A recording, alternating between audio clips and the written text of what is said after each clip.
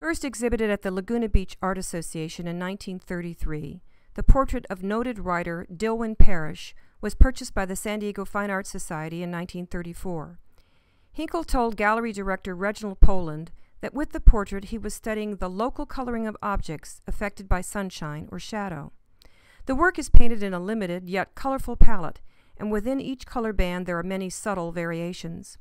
Noted American artist and portrait painter Robert Henry extolled the idea of capturing the spirit of the subject. Here, Hinkle describes a thoughtful, pensive man with tablet and pen in hand.